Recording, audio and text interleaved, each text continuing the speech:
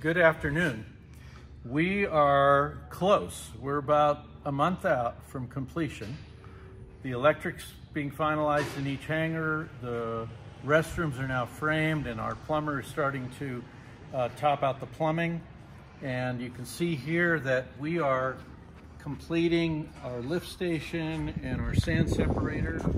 And we're going to be overlaying the blacktop out across the top of this apron so that we can have a nice 2% slope up to our hangar doors. And that's going to be true all the way across this building.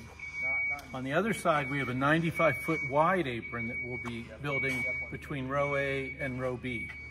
So we're excited. We're almost done. Our electrician's going to be powering up each one of our hangars to test the lighting and the door and all the receptacles before he calls for final electrical inspection.